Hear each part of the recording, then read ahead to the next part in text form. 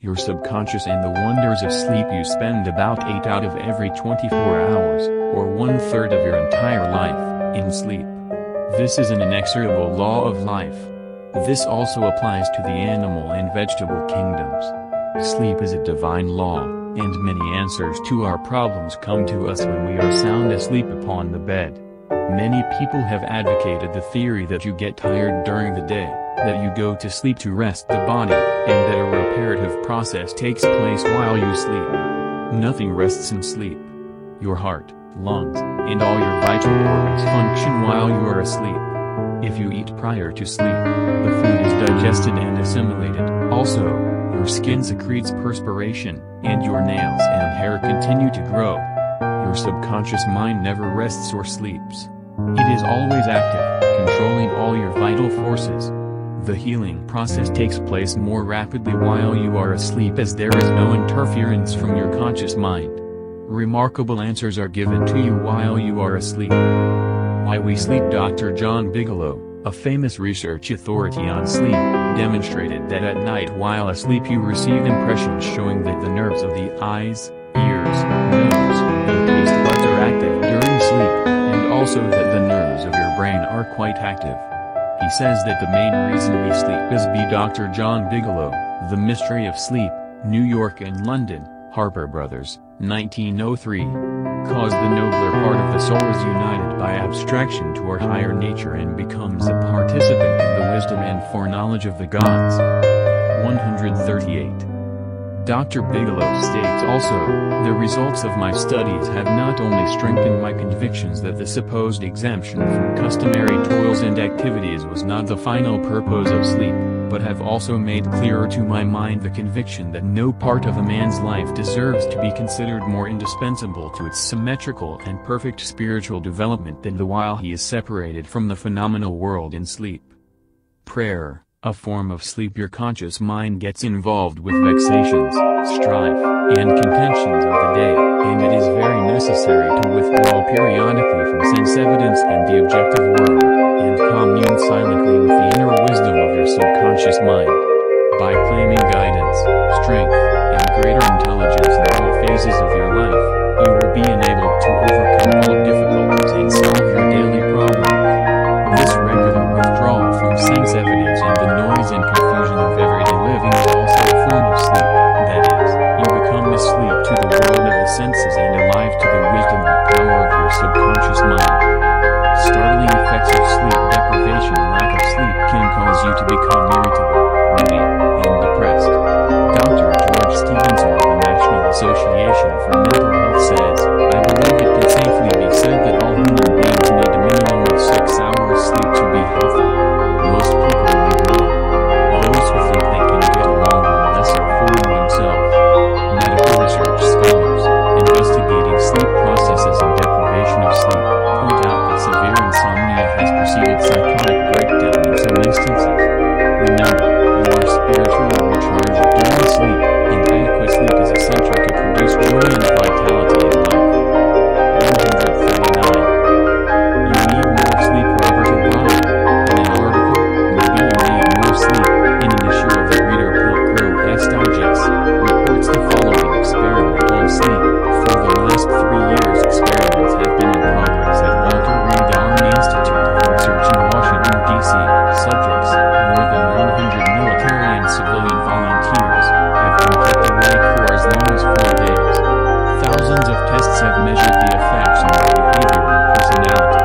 Results of these tests have given scientists astonishingly new insights into the mysteries of sleep.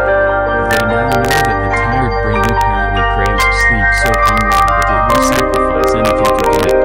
After only a few hours of sleep loss, fleeting stolen wakes called lapses, or microsleep, occurred at the rate of 3 or 4 an hour. While in real sleep, eyelids droop, heartbeat slow. Each lapse lasted just a fraction of a second. Sometimes the lapses were periods of blankness, sometimes they were filled with images, wisps of dreams. As hours of sleep loss mounted, the lapses took place more often and lasted longer, perhaps 2 or 3 seconds.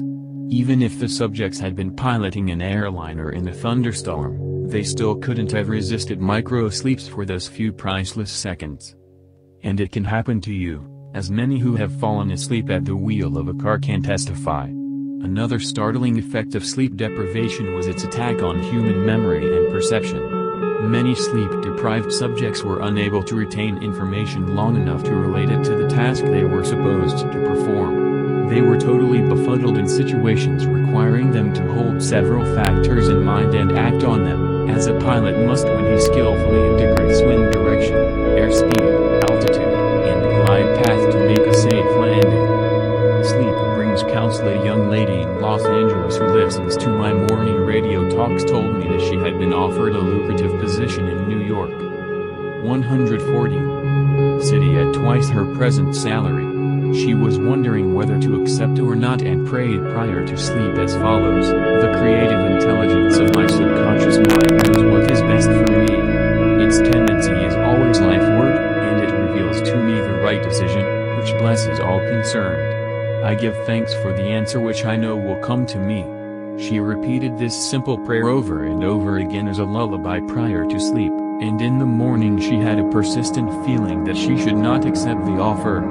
She rejected the offer and subsequent events verified her inward sense of knowing, because the company went bankrupt in a few months following their offer of employment to her. The conscious mind may be correct on the facts subjectively known, but the intuitive faculty of her subconscious mind saw the failure of the concern in question, and prompted her AC accordingly. Saved from certain disaster, I will illustrate how the wisdom of your subconscious mind can instruct you and protect you relative to your request for right action as you go to sleep.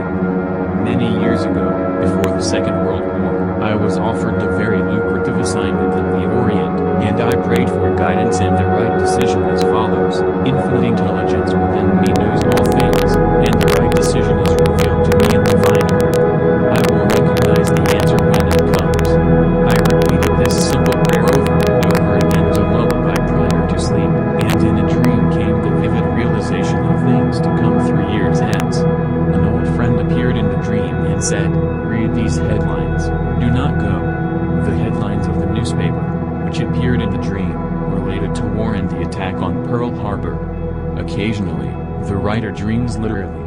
The aforementioned dream was undoubtedly a dramatization of the subconscious mind which projected a person whom I trusted and respected. To some, a warning may come in the form of a mother who appears in a dream. She tells the person not to go here or there, and the reason for the warning. Your subconscious mind is all-wise. It knows all things.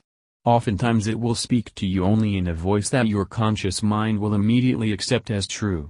Sometimes your subconscious will warn you in a voice which sounds like that of your mother or some loved one, which may cause you to stop on the street, and you find, if you had gone another foot, a falling object from a window might have struck you on the head.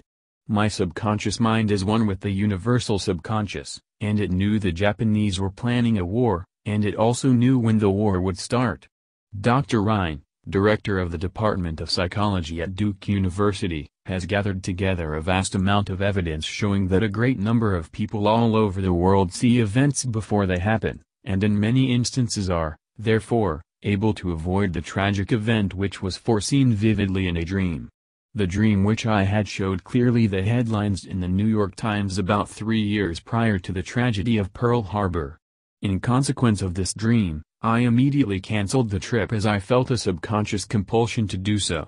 3 years later, the Second World War proved the truth of the inner voice of intuition. Your future is in your subconscious mind. Remember that the future, the result of your habitual thinking, is already in your mind except when you change it through prayer. The future of a country, likewise, is in the collective subconscious of the people of that nation. There is nothing strange in the dream I had wherein I saw the headlines of the New York newspapers long before the war began. The war had already taken place in mind, and all the plans of attack were already engraved on that great recording instrument, the subconscious mind or collective unconscious of the universal mind. Tomorrow's events are in your subconscious mind, so are next week's and next month's, and they may be seen by a highly psychic or clairvoyant person. 142. No disaster or tragedy can happen to you if you decide to pray. Nothing is predetermined or foreordained. Your mental attitude, that is, the way you think, feel, and belief determines your destiny. You can, through scientific prayer, which is explained in a previous chapter, mold, fashion, and create your own future. Whatsoever a man soweth, that shall he also reap. A catnap nets him $15,000. One of my students mailed me a newspaper clipping 3 or 4 years ago about a man called Ray Hammerstrom, a roller at the steel works in Pittsburgh operated by Jones and Laughlin Steel Corporation. He received $15,000 for his dream. According to the article, the engineers could not fix a faulty switch in a newly installed bar mill which controlled the delivery of straight bars to the cooling beds. The engineers worked on the switch about 11 or 12 times to no avail. Hammerstrom thought a lot about the problem and tried to figure out a new design, which might work. Nothing worked. One afternoon he lay down for a nap, and prior to sleep he began to think about the answer to the switch problem. He had a dream in which a perfect design for the switch was portrayed. When he awoke, he sketched his new design according to the outline of his dream. This visionary catnap won Hammerstrom a check for $15,000, the largest award the firm ever gave an employee for a new idea. How a famous professor solved his problem in sleep. Dr. H.V. Helprecht, professor of Assyrian at the University of Pennsylvania, wrote as follows: "One Saturday evening, I had been wearying myself, in the vain attempt to decipher 2 small fragments of agate which were supposed to belong to the finger rings of some Babylonians. About midnight, weary and exhausted, I went to bed and dreamed the following remarkable dream. A tall, thin priest of Nippur, about 40 years of age, led me to the treasure chamber of the temple. A small, low-ceilinged room without windows, while scraps of agate and lapis lazuli lay scattered on the floor. Here he addressed me as follows: the 2 fragments which you have published separately on pages 22 and 26 belong together, are not finger rings. The first 2 rings served as your rings for the statue of the god, the 2 fragments you have, are the portions of them. If you will put them together you will have confirmation of my words." I awoke at once. I examined the fragments, and to my astonishment found the dream verified. The problem was then at last solved. This demonstrates clearly the creative manifestation of his subconscious mind, which knew the answer to all his problems.